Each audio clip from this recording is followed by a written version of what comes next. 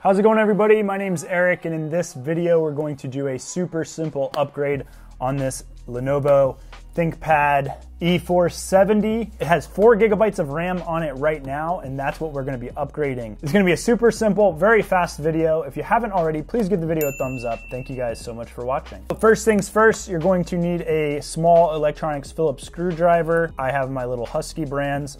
The way Lenovo ThinkPads are is they are usually very simple to get into and to upgrade. I only have 3 screws right here across the bottom. I'm gonna push those to the side so I don't lose them. You slide that, it's kind of a little locking mechanism, and then you lift up and it gives us access to everything.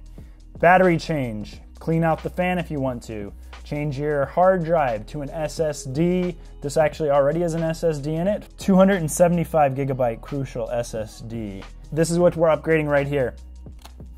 Previous owner only had 4 gigabytes of RAM. This computer is actually going to my sister-in-law for a while, and I want to upgrade it. Went to Amazon, purchased some Corsair Vengeance 16 gigabytes, 2400 megahertz DDR4 RAM. I will put a link to this in the description. It is compatible with this computer. You already saw me pull the other RAM stick out. We just got to get this in. And adding RAM to a laptop is one of the easiest upgrades you can do. We pull out one. It only can go in one way. Push it in, down, it snaps in, and then the other channel, same thing. Push it down, snaps in, and I will save this for later. When I end up selling this computer, I will probably just put 2 4 gigabytes in and sell it as an 8 gigabyte machine. Hang on to these RAM sticks for personal and family computers. We're gonna put the 3 screws back in, just like that. This is a great workstation, especially for the price.